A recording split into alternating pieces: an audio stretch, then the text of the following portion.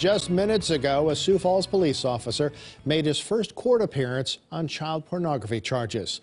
Authorities arrested 23-year-old Matthew Jock yesterday afternoon.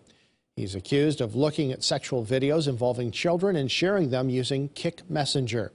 The investigation began last month when South Dakota's Internet Crimes Against Children received a tip.